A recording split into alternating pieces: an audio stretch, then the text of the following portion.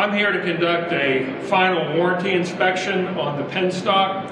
The Penstock delivers water. It comes into the basement of the turbine area from there and delivers water to the two turbines. And we have lined this Penstock with a fully structural liner. It's called quake wrap. This Penstock was installed in 1926. Over the years, it's corroded and the pipe wall has thinned. So we were able to fully rehabilitate this Penstock with a fully structural liner built inside the pipe. We're here now going inside the pipe and checking that liner to see how it's performed. It is safe, it is performing as designed. There are a few minor areas. Those will be fixed during the next drawdown period. Thank you.